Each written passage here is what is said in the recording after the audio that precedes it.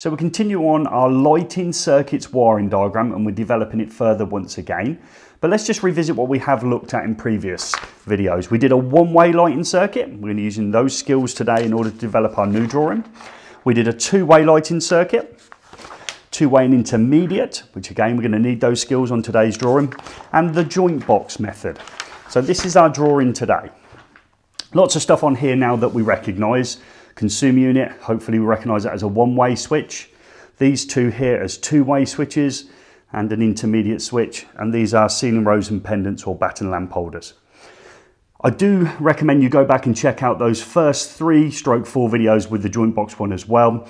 There should be a link in the description to download the drawing blank versions for yourself.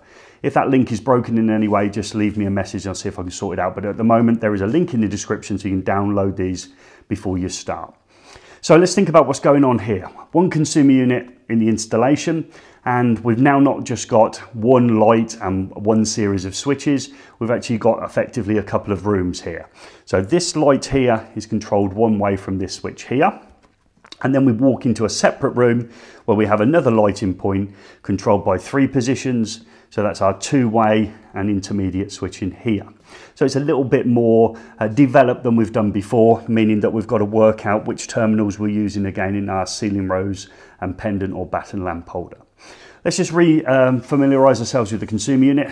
All of these here are going to be wiring diagram connections. So where we stick the cable in these accessories here will help you wire it in the real world.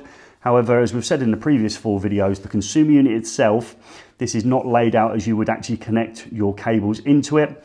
But we've got the symbol for a fuse, the neutral link, and here where our CPCs will be connected into our earth bar. So we're going to be using exactly the same cables as we've used in previous videos. We're going to be using 1mm squared PVC, PVC twin and CPC cables. And we're also, because we've got two-way and intermediate switching, be using our 3-core and CPC cables, again 1mm squared for us at college, often 1.5 in the real world. Okay, so let's start by bringing a cable from the consumer unit up to our lighting point. Remember, our lighting point can be something like this. So this is our batten lamp holder. We've got a series of 2 connections for our switching line, 3 connections in the middle for our loop, and 3 connections for our neutral. So that's switching line, loop and neutral. Exactly the same base, maybe slightly different laid out, but that's just manufacturer's change. Okay, for our ceiling rows and pendant, switching line, loop, neutral. Okay, and that's what we're representing in these 2 positions here. So a cable from the consumer unit is going to come up to our first lighting point. We're using the 3-plate looping method in all of the videos we've been doing. So this cable would be here, our PVC, PVC twin and CPC cable from our consumer unit into our lighting point itself. And if we remember from all the previous videos, we must make sure that the permanent line connection is going to use any of the 3 connections in the loop. Remember, this here is just a solid brass block with 3 holes in it, and it wouldn't matter which hole you went into, but you're just going to choose the one that you want to go into. So again, solid brass block of 3, wouldn't matter which hole you go into. So let's bring the line conductor up and I'll see if it lines up with any of the holes. So I'm going to bring my line conductor up and it's gone bang straight into the middle one of the loop-in terminal. So that's my line conductor. I'll bring up my neutral. So I've got 2 and 3. So this is switching line and this is neutral. So again, any of these 3 could be used as the neutral connection. Remember, you're probably going to be using a ruler. And we're going to our neutral block. And then we've got our CPC. This here is our CPC terminal. Just here is our CPC terminal in our actual pendant or ceiling rows and batten lamp holder. Right, so let's bring the green one up. And I'm just going to kick that one in. And as in previous videos I've said, sometimes people do like to leave a little yellow stripe up the side to make it look a little bit more like a CPC. So there we have our first cable, our 1mm squared PVC, PVC twin and CPC cable, and we've identified the CPC as we would when we finally connect it with green and yellow sleeving. So that's our first cable in. We're going to control it from this switch here. So we're going to bring a cable down to here in order to control this one way, and then we'll develop the circuit over to here. In order to do so, we're still going to continue on using our twin and CPC cable. Remember, at Tresham College, we're likely to be using for this part of the circuit a twin brown. So this conductor here would be brown and this one as well as the CPC. In industry, it's often common to see this twin and CPC cable taken down to a switch, and we have to do something that we've discussed before in the video with the blue conductor. When we're using this to feed from the switch, so from the ceiling rose and pendant down to the switch, in this method, we're going to need to identify the blue not as neutral as switching line, and that means introducing brown sleeving over the top. So we'll draw it as a blue conductor and identify it with brown sleeving because it'll be switching line. Let's start off by taking the permanent line down. So I'm going to come down, out, and I'm going to line it up with the common terminal of my one-way switch. Remember, you'll be using a ruler.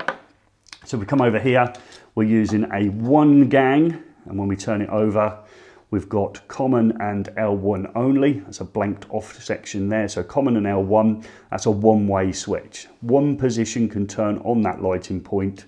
So 1 gang, one-way switch. So that's what we've got here.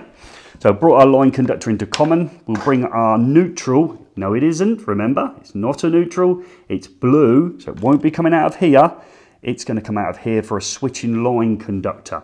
So that's why our students get a little bit confused when they start connecting up the ceiling rose and pendant in this method, that it doesn't always mean blue is neutral. So with that in mind, this one here, which will be my switching line conductor, I'm going to come out of there, and it's going to come into L1. So if I bring that out first, we can bring those two up, and then we try and make those match. Okay, so if it isn't a neutral, I need to identify it. I need to identify it with brown sleeving. Brown sleeving being that, for us it's the brown pen. So I'll just put a strike either side of that one to identify that as a switching line, and same down at the switch itself. So in this case, this is not a neutral, it's a switching line conductor. Leaves us now for the CPC. CPC terminal here. We've got plastic boxes at college, so the CPC is just connected into the back of them. Often in colleges I've seen online, they're actually using metal boxes on the wall, as if that was going to be chopped into the wall, and obviously they're a little bit more robust and it breaks so quickly. Break a lot of boxes at Tresham College. So if you're using a metal light switch box, there'll be a terminal in the back of it. Likewise, on the plastic one that we use, there'll be a CPC connection in the back of the plastic box. Leave it long enough in case we ever change these fronts for metal ones, and we'll talk about that as an exposed conductive part in another video. Consumer unit to ceiling rose and pendant or batten lamp holder. Cable down, 1mm squared, twin and CPC cable coming down. Remember, the blue is now a switching line and not a neutral. Supply comes up to the looping terminal, goes down to the common, that's permanently connected, so that's permanently live. We close the switch, that switching line conductor comes onto here and will energize the lamp. So the lamp will have a connection from this side and a connection from this side. They don't need to be coloured. Sometimes these can be white. I've done a video on that as well, but they can be coloured as well. So that would go off to what would be the actual lamp itself. So with that in mind, we've got a neutral this side to the lamp, and we've got a switching line this side that when we operate the switch, we close the switch, we put a line conductor, a switching line conductor onto here, the lamp will illuminate. When we open the switch, we break that line conductor onto here and the lamp will go out. So that's our simple one-way lighting circuit repeated, but we've now got to bring a cable into the next room. We're going to bring across our 1mm squared PVC twin and CPC cable. From this lighting point in the first room, a cable is going to come across into this room where we could have any switching arrangement we like, but I've chose two-way and intermediate switching arrangement. So we need to bring a permanent line into loop. We need to bring a neutral into our neutral connection and a CPC into our earth terminal. Start with the CPCs first. Simply bring the CPC across and connect it to the same terminal inside the ceiling rose and pendant or batten lamp holder.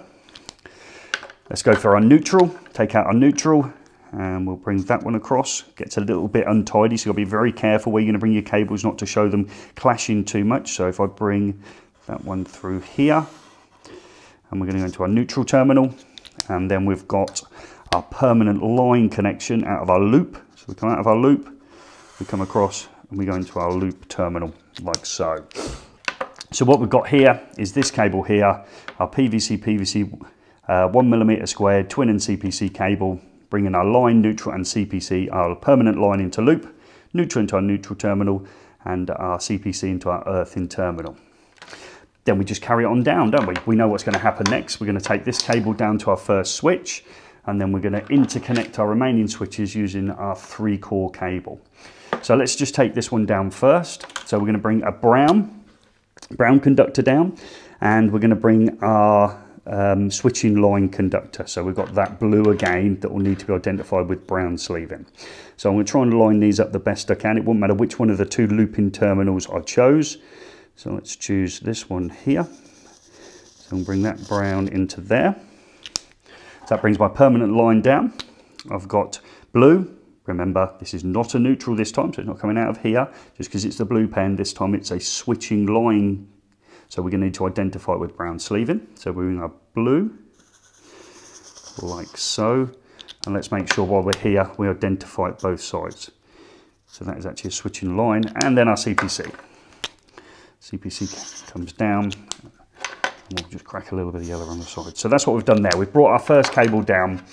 So we've brought our switching line, our permanent line and CPC down to the first switch. Exactly what we've done here, but we had a one-way switch.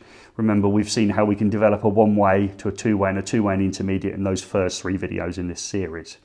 We're now going to bring our 3-core through our system. And this caused a lot of controversy on Instagram when we were looking at this, is which colour do people choose as their common connection? We always choose black. So we're going to got our 3-core cable. So we're going to have our brown here connected to our brown here, which is our permanent line. We're going to have our switching line, or the blue one here, connected to grey, and black is going to go into common. You can choose whichever system you want. If you choose brown as your common, that's great, but at college, that's what we're going to do. And you can see how the permanent brown one connects also to the brown one in the 3-core, hence we use black as common. So let's bring those colours down now then. So we need brown, black and grey. So if I start with my brown conductor, we'll link through here. So what we're showing here is our 2-way switch. So we've looked at these before. So again, it's a 1-gang 2-way switch. We've got a common, doesn't matter where I put it, whether it's at the top or the bottom. So we've got a common and an L1 and L2. Sometimes they're labelled L1, L2 and L3, but often that's one on its own is called common, L1 and L2. So we've come out of, and it doesn't matter, I said it in a previous, it doesn't matter if we come out of L1 or L2 or L2 with this connection here. And then we're going to bring out our grey one out of this one here, which will link to our blue. So let's do that next. So take our grey. So that brings the grey of the 3-core into here, meaning that we link the black comes out of the common and goes into a connector in the back of the box, or loose in the box. We must identify the black and the grey as switching line conductors. Cables between here are often called strappers, but we identify them at both ends as switching line conductors. So you've got the brown sleeving on. So this 3-core cable here would have the conductors themselves identified on the grey and on the black with a piece of brown sleeving. So that brings that through to here. So our 3-core cable has gone from our 2-way switch to our intermediate. This section here, as I just said, is a connection. That connection could be a Wago connector or Vargo. It could be an inshore connector. It could be a through crimp, or it could be a simple connector block. And I've done a video on all of those separately on how to connect those in switches. So any of those could have been chosen to join the black to effectively the black coming down.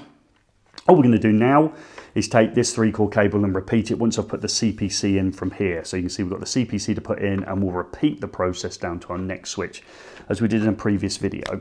So let's take the CPC down from here and just strike it yellow and complete that cable between the two. And then we go again. So we'll take the brown from here out the other side of the switch, and we'll have a look at that switch in a minute. We'll take the black. Let's link the black from here to common. We've got our grey conductor through here. So our 3-core is coming through to our other 2-way switch. Let's not forget it this time, the CPC down to there.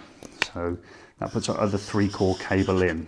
So what we've got here is, so let's just find it, this one here. What we've got here is our 1-gang, just this one here, 1-gang intermediate switch. 2 terminals, and we've drawn exactly as it would be there, top and bottom. Again, they can be labelled L1, L2, L1, L2, L1, L2, L3, L4, however they're labelled, but it's the top 2 and bottom 2. And we're going to bring our cables in. From one cable is going to come into the top, and the separate cable out the bottom, never across the side. So I wouldn't bring the brown and grey from one cable in the side and the brown and grey from the other in this side. You bring in a brown and grey from one cable into the top, and out the bottom a brown and grey cable from the other cable going down. And that's a common mistake people make when wiring these up, and then find when they're testing it, it doesn't always turn the light or on or off. It's because you've usually got the connections wrong in your intermediate switch. So let's identify these again with brown sleeving at both ends. And then what we've got is our completed wiring diagram for now a more complicated circuit. Consumer unit feeding a lighting point which happens to be one-way switched, a cable taking the supply through to another room, and this time we've got two-way and intermediate switching to control this light here. To complete this light, all I need to do is put the conductors in that would be connected to the lamp, like so, and then depending on the switching position, the lamp will either be illuminated or not. So that's our wiring diagram for a more complicated circuit. As I said in the start of it, hopefully you can download all of the drawings in this series of videos from a link in the description, and you can start building up your wiring diagrams and getting familiar with where the cables go, especially in the intermediate switch. Again, I use black as my common, so it's connected in the connector in the back of the box, and I use brown and grey through my actual intermediate switch as well. Be careful with the connections on the intermediate switch. Be careful with the connections in the intermediate switch that a cable comes in the top, brown and grey, and a separate cable out the bottom, brown and grey. Real top tip that is. So hopefully this completes the wiring diagram for a more complicated circuit. I'll probably go on and do some more wiring diagrams, maybe looking at the two-plate method and wiring in conduit as well. But that pretty much gives us, I think, 5 in this series of videos so far. So I'll probably go off and do something slightly different next. As always, leave your comments below, and I hope this video has been some help.